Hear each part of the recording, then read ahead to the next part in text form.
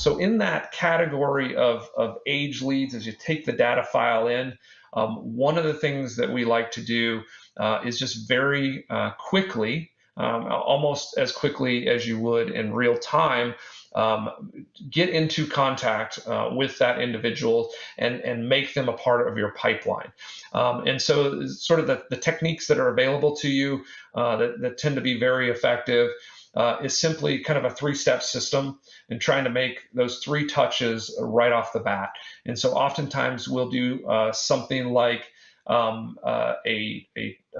email or a text message or a voicemail. Sort of the order in which you do those can kind of depend. Often we suggest that you actually reach out to them via phone call, and then you always leave a voicemail. So that can be a drop of a voicemail is usually the most efficient because most of these people won't pick up. And you're simply leaving something like, and again, this should be in your age lead file. Hey, a couple months ago, you requested a rate quote online. We weren't able to connect. I'd love to reach out to you if you haven't gotten your auto insurance yet, or if you have any questions about auto insurance, or hey, you should consider us for a 6-month review or something like that. Immediately after that, hopefully, again, this starts to kind of kick in your automation, is to follow up with an email. Sometimes even on the voicemail, I'll tell them, hey, I'm going to send you an email with all my contact information.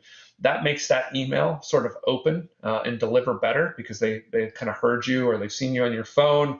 And then the text message is super effective. The response rate to text messages are so much higher. And again, the simple, hey, I'm just checking in on you is the best text message you can send.